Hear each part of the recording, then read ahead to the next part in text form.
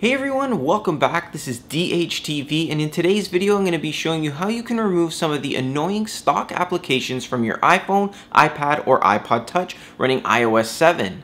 Now if you hate Newsstand or you want to get rid of Passbook or even delete your Messages app, this is the only true way to do it without hacking or jailbreaking your iPhone.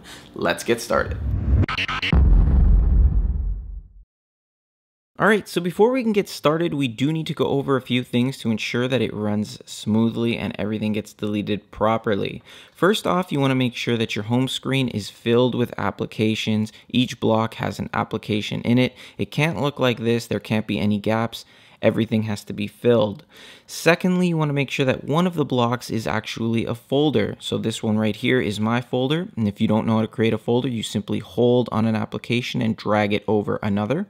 Now, it doesn't matter which applications go where or what applications you use. You just need to make sure that the home page is filled. Once you've filled your home screen, what we want to do now is actually take the application or applications we want to delete and move them into our dock here. So you can actually pull one application down, or you can actually put a full folder of applications like I have right here. I will show you both versions.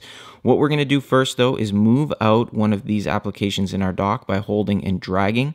And now I'm going to take the music app, which is a stock application, and I'm going to pull it down into my dock. You can go ahead and hit the home button and move back to your main page. Now at this point, things are going to get a little bit tricky. What we're going to actually do is hold on the music app and double tap the home button almost simultaneously. So it'll look like this. Now, as you can see, this opened up the multitask feature, but if you actually swipe across and tap back to your home screen here, you notice that the app that I wanted to delete is sort of bigger. It's much larger than the other applications. This is exactly what we want, and now we're going to actually tap to open up our folder here. So the folder has been opened, and what we're going to do at this point is simply tap away. And now you can see that the application is sort of moved over and it's kind of lost. And what we're going to do here is just hit the home button, and you can see that the application has been deleted. Now, in order to get the applications back, all you have to do is just power down your device. All right, and when you power it back on, the applications will reappear. They may appear in different areas depending on how many applications you've deleted at once. You can see my music app is back. So once again, let's go ahead and do this. I'm going to show you how to delete a full group of applications. So what I did was put all the applications I want to delete in one folder, and we're going to go ahead and pull that down into our dock. Once again, you need to make sure you have a full set of applications on the main screen. So now what we're going to do is the same process. We're going to hold on the Folders app. I'm just going to take it out of this dancing mode here. We're going to hold our finger on the Folders app as we double tap the home button. So like this. And you'll see that again, the application looks a little bit larger when we go back to our home screen. We're then going to open up a Folders application.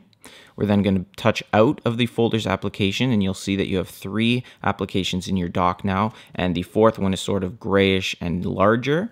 Now from this stage, we're just going to go ahead and tap the home button, and once you've done that, you'll see they're no longer on your phone. And to return them to your phone, as I showed you before, you go ahead and power down your device and then restart it.